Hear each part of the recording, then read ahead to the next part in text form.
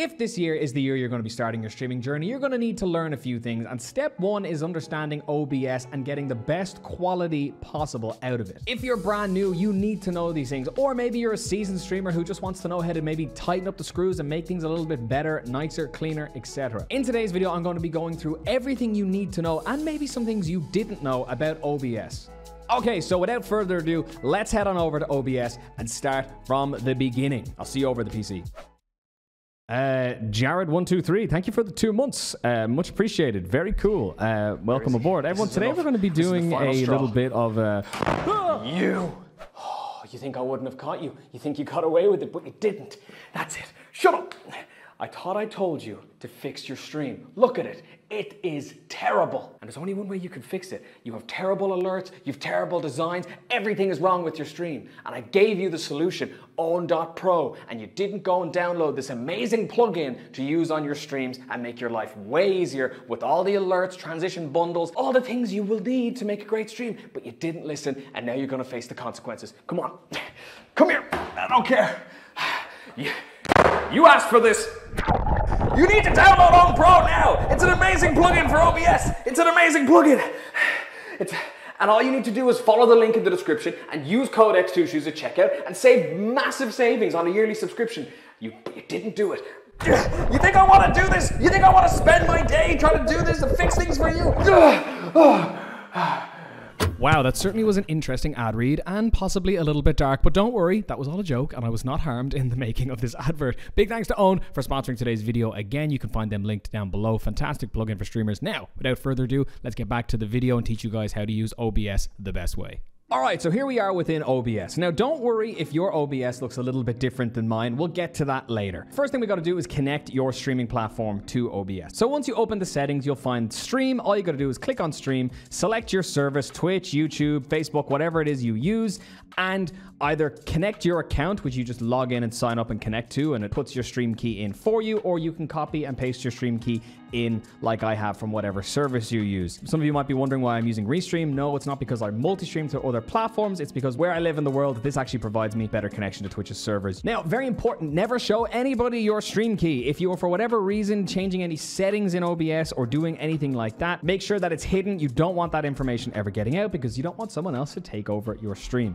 The next thing we're going to do is look at settings. Now, in output, there's two modes, right? There's simple and there's advanced. I'm going to be going through the advanced tab today because I feel like it gives you more flexibility and more options. But if you want to, you can apply most of the same settings to the simple tab as well if that's something you're more comfortable with. All right, so first things first, if you have an NVIDIA graphics card, you want to go ahead and select the NVIDIA NVENC encoder. This is specifically using technology in NVIDIA cards to encode your video. By default, I believe this is set to X264, which uses a lot of your processing power. You also want to go down to rate control and have your rate control be CBR. Now, bitrate's the big thing here. If you're a streamer and you notice a lot of blurriness on your stream, especially during like high action moments or fast-paced gameplay, if it starts to blur, 90% of the time it's because your bitrate is too low. If you're streaming on Twitch, there's a lot of conversation around the bitrate limit on Twitch. People say that you can't go any higher than 6,000. However, Nutty made a video recently that you can actually go up a little bit higher at times.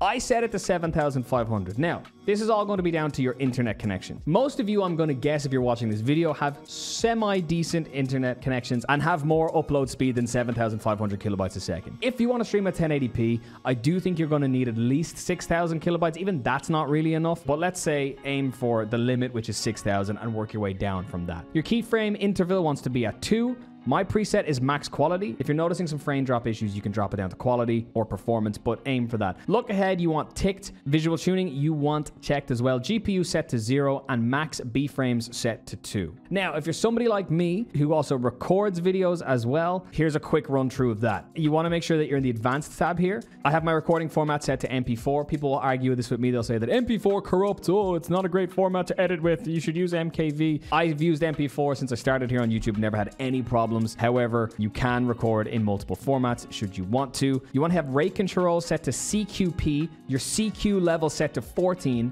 your keyframe interval set to 2, your preset are going to aim for max quality, and your profile high. Look ahead unchecked and visual tuning checked. GPU 0 again, and max B frames is 2. Now, this is assuming you want to record in 1080, 60 frames a second, which I'm assuming is the benchmark for most of you. However, you can start dropping these things like max quality and stuff down. If you're recording in 1080 and you're losing some frames, you can start to drop some of these things down. Make sure your encoder as well is NVENC again. Now, your audio devices. You do have the ability in OBS to have, say, a separate track for your microphone, separate track for your desktop, separate track for your Discord. You can route everything. However, I don't do that. I'm just assuming that you know, are basic like me. Sample rate 48 kilohertz. Doesn't really matter too much here. Channels want to be stereo. And then in your desktop device, you want to select where your desktop audio comes from. Mine comes from an audio interface, so I got to select that. And your microphone, you go tick whatever you have for your microphone. Bang, good to go. Now, video. This is an important one. This is where we get into the cheese of things looking good. Now, I do stream in 1080p. A lot of people will say, oh, you shouldn't as an affiliate stream in 1080p because people sometimes can't load your stream. Maybe I am missing out on viewers, people who are coming in and just can't load the stream. But, you know, I've never had anyone say it to me.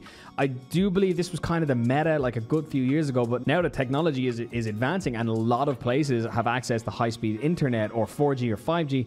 Isn't really an issue for most people. I also found a lot of success streaming at 1600 by 900p, which is kind of a middle ground between 720 and 1080. But now I've just kind of kept it at 1080. I'm going to leave this up to you. I'm not going to tell you that you shouldn't stream in 1080, and I'm not going to tell you that you should stream in 720. But let's say, for example, you want to stream in 1080. You'd set your base canvas resolution 1080p because I have a 1080p monitor, and then you put your output scaled resolution at 1080p as well. However, if you wanted to basically play in 1080, you would leave this as 1080, but you wanted to stream in 720, you could just drop this down to 720 here. I would kind of recommend, if you can, not going any lower than 720. I've had some people tell me that, you know, there's no point streaming in 1080p on Twitch because the bitrate limit doesn't actually fully allow it. However, I've just found my stream is good quality. People have always commented that it looks good and all that kind of thing. So that's how I do it. I don't check anything else off. So your downscale filter, you want it to put as Lanczos, and you want to aim for 60 frames a second as well here. If you're having some trouble, you can drop to something like 30, but where possible, dumb down other settings before you dumb down your FPS. You want to aim for 60 frames a second at all times. All right, and that's pretty much it. Once you have those settings, you are basically ready to stream. Now, your problem is that if you're looking at your own OBS, you probably don't see anything in your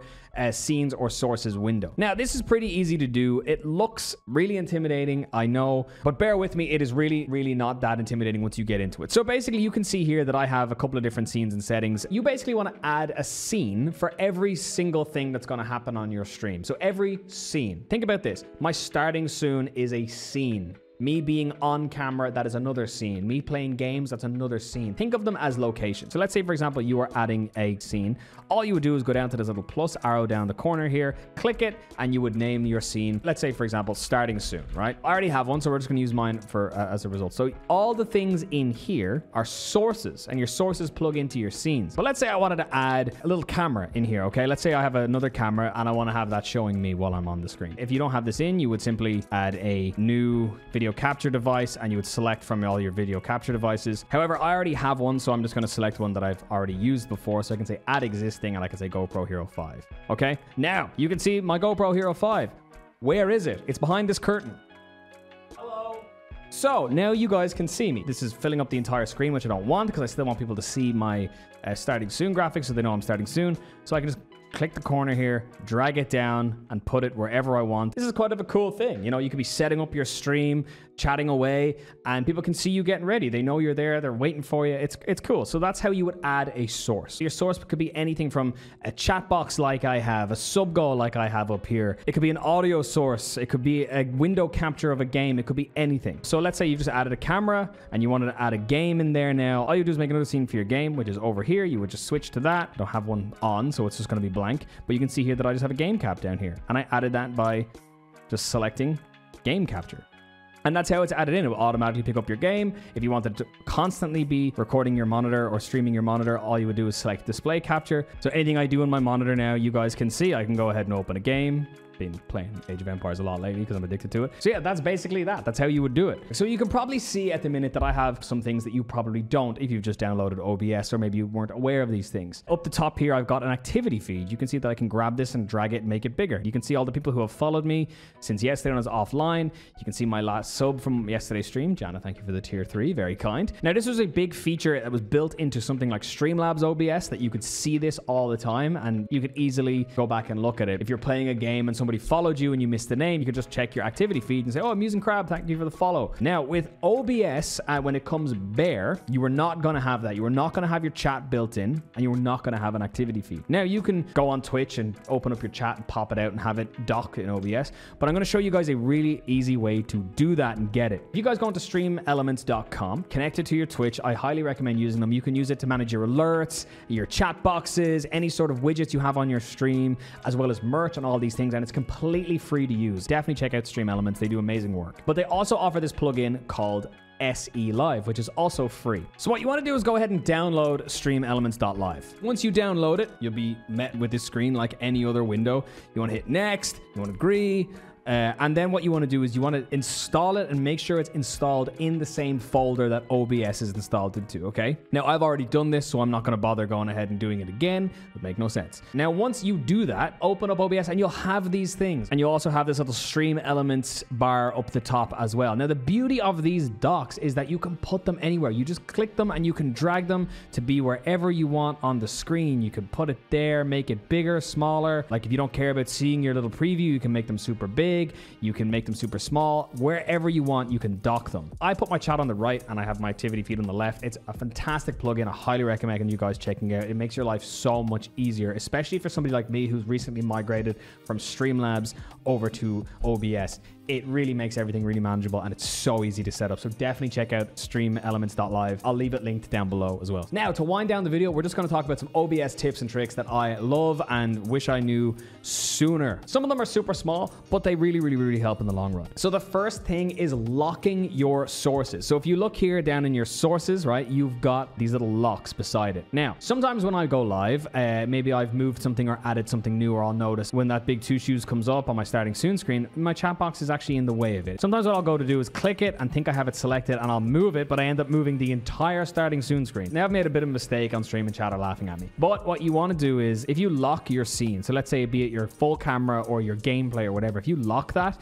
even if you have it selected, you can't move it. It's locked. You have to unlock it to move. So now if I go to click my chat box, I can move it anywhere. And even if I don't click it, I click maybe on the screen, I'm not going to move anything. So keep your scenes locked. If it's something that you know you're definitely not going to move, or something that you rarely move, keep it locked to avoid messing anything up. Another thing as well that really helped me was when I first switched to OBS, I was noticing a lot of frame drops during games that I absolutely never had any trouble streaming before. And one thing that helped me fix it, when you're running OBS, you can right click it and run it as an administrator. This will automatically make your computer allocate more resources or to prioritize more resources to OBS when you're recording. Trust me, it fixed so many of my issues. I spent so long in settings trying to change things around and move all these different settings to try and get rid of these little random frame drops. And all I needed to do was run it as admin. Now, that's not going to be the fix every time, but definitely try running it as an admin if you're experiencing some issues. And finally, my last OBS tip for today, one that I've come across with and one I'm using actually right now to record this video, is recording your camera and whatever's on your screen separately. Now, this does not work for streaming, but however, it does work for recording. If you're somebody like me who makes YouTube videos or even TikToks, this could be really helpful. And you can do it right inside OBS without ever having to change anything. You want to go to OBS, open the settings, and head on over to the video tab again.